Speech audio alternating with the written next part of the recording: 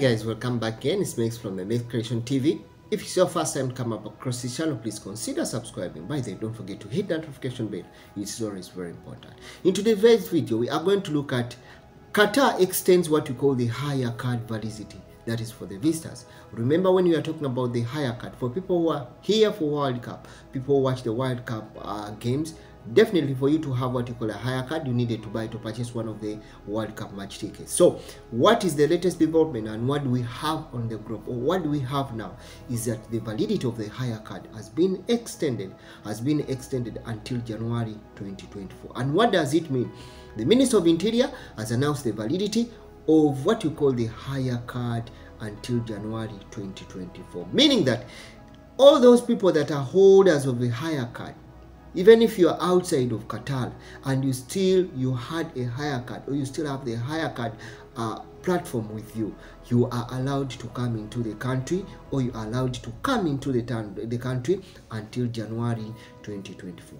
When we are talking about this period from now until January 2024, most of you definitely agree with me. You know what I'm talking about. I'm talking about the Doha, what we call the EXPO DOHA 2023, which will have, and it will be starting in around October until January of next year of 2024. That's when it will be commencing. So meaning that this is a great opportunity for people to come into the country. However, something that you need to understand, or something that you remember, that the HAYYA card in the World Cup season, the HAYYA card had a lot of benefits, from free transport, public transport, from free fun zones, entertainment, and all of those were part of what you call the HAYYA card during the what you call the World Cup. Now we are looking at the HAYYA card working during this period from now until January 2024. What are some of those requirements that you're supposed to fulfill if you are to come into what you call a HAYYA card? What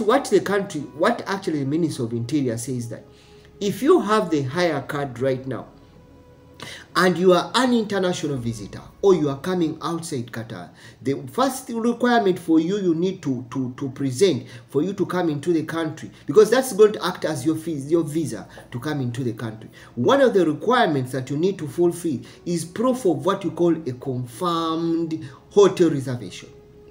That for you to be accepted into entry of Qatar, or entry in Qatar, you need to have confirmed what you call a reservation. That is the place where you are going to stay. It can be a hotel, it can be a hotel reservation, it can also be what we call accredited or approved HAYYA accommodations for people who live here for HAYYA cards. So that one would also be one way, or it can be a family house or a family accommodation that was approved to host guests or to host people with the HAYYA card. So that's one of the requirements. Then secondary, another requirement for you to be accepted to come into the country using the HAYYA card, then you must have your passport validity must be at least have 3 months before its expiry. That is also another requirement for you to enter, or for you upon arrival in Qatar. Then something else that is on a new group that you need also to put into mind, or you need to have into mind, is what we call the health insurance. You need to have, or you need to book what you call annual health insurance for the duration you are going to stay. Remember, this is running from February 1st until January 2024. So meaning that if all this period you are going to stay in Qatar, then definitely you need to have a health insurance payable to what you call the approved Minister of Public Health companies, according to the Minister of Interior, for every month that you are going to stay in the country. However, something that we cannot fail to understand, or we cannot fail to appreciate, is what are those benefits.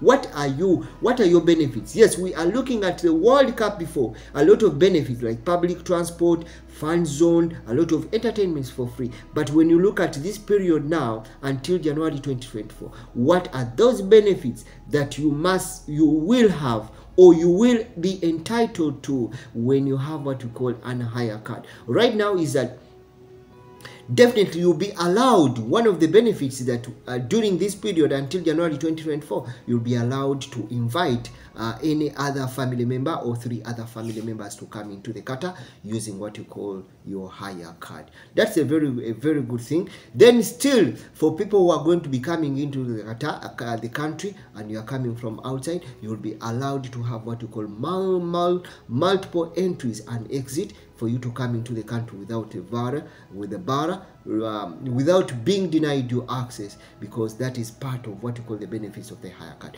Then something else that we need to understand is that you will also be using what we call the e-gate system for entry and exit into the state of Qatar. That is also part of the benefits of the HAYYA card right now, if you have it until January 2024. Then something else that we need to understand is that this is free of charge. There is no fee that is charged for it. So meaning that you enjoy all the services free of charge, so long as you fulfill, or so long as you really fulfill the requirements for you to be into the country, like health insurance. You pay then accommodation that has to be approved, or it can be a family accommodation for that matter in that case. Thank you so much for coming back to this channel, and thank you so much for supporting this Mex. Don't forget to share, and don't forget to drop a comment in the comment section. I'll always be more than happy to get back to you. Remember, we are looking at the road to 5,000 subscribers. It's all your support. Thank you so much for coming back to this channel. Thank you so much. It's Mex from the Mex Creation.